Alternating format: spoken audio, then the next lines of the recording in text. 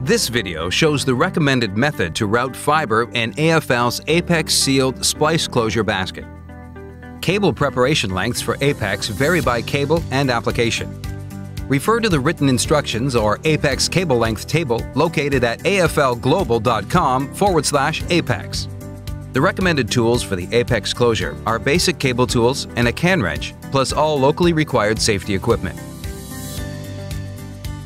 Once all cables and small cable bushings on cables less than 1/2 inch have been installed, tighten with a can wrench all gel compression screws, including screws on the unused cable ports. This is easier to do before trays have been reinstalled. All 6 screws must be in the fully compressed position for the closure to seal. There is a positive stop once gel compression is complete. There is a spring tensioning sound, which is normal during compression. When routing any type of fiber or tubes in the Apex basket, there are some generalizations to follow.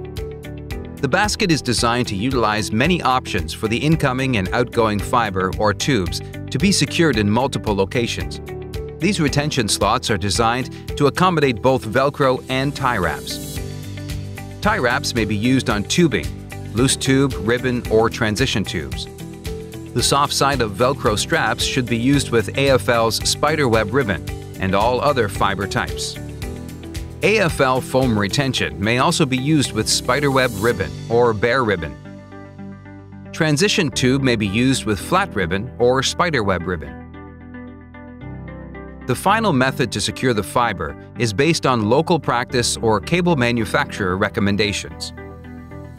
The length of the mid-sheath opening, noted in the length table, uses a center-cut loop that allows either side or both to be spliced.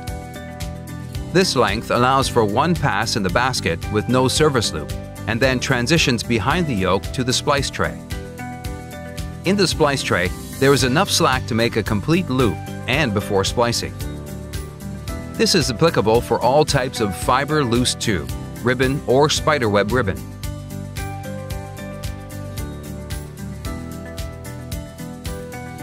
Fiber trays have removable splice chips as well as interim pathways to improve fiber routing options.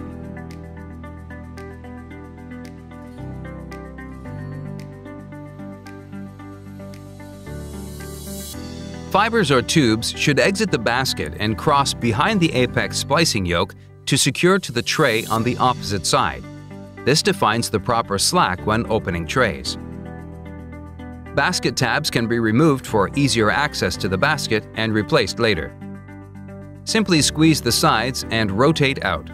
Note orientation for later replacement. Coiling for flat ribbon is shown in this video, but the process is the same with spiderweb ribbon, ribbon, and loose tube. Input fibers should be secured near the yoke with Velcro or tie wrap. The standard length in the table is defined as one pass of the basket, then exit to transition to splice tray. This outbound fiber or tube should be retained loosely until fiber is secured in the splice tray. Mid-sheath or slack loops are stored in the basket with up to 4 points of retention.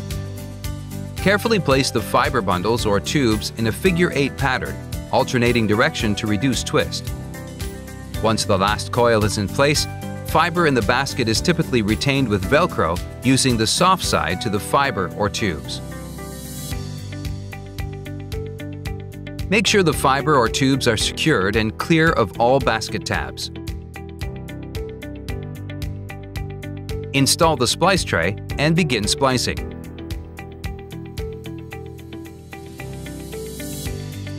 An alternative way to splice using Apex is to remove the splice trays and dress fiber or tubes over the basket to the splice tray. This will not work with the Apex inner basket.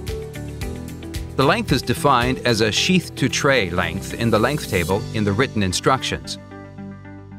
This allows multiple splicers to simultaneously splice independent splice trays.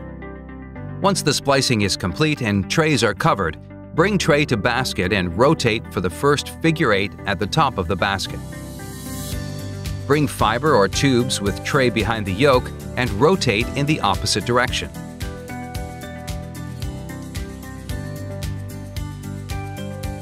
lower tray to applicable location, and secure tray in yoke. Dress fiber or tubes in the basket and secure once all trays are installed. The fibers or tubes exiting the basket will be on the outer portion of the basket and do not interfere with the tray fiber when in raised or lowered positions. In the case of hybrid fiber splicing, the ribbon or spiderweb ribbon should be secured in the center of the basket. Route and secure the loose tube on the upper edges of the basket to prevent damage to lower bundle. This is the same for all types of branch fibers. The apex inner cover can also separate two groups of fiber: ribbon and loose tube cable and backbone and drop cables. All basket tabs must be removed. The inner tray will be installed on the mounting pins below the splice tray retention on the yoke. Bring the inner basket to yoke and set one side on mounting holes. Rotate the inner basket and secure in second mounting hole. Bring the inner tray to the upper position and let it lock in place. Ensure all fiber or tubes in the lower basket are secured and clear of any potential damage. Firmly grasp inner basket and lower into place. Depress each side latch to snap in place to lower basket.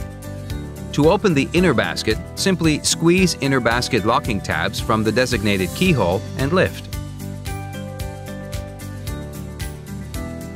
Lock the inner basket in the upper position.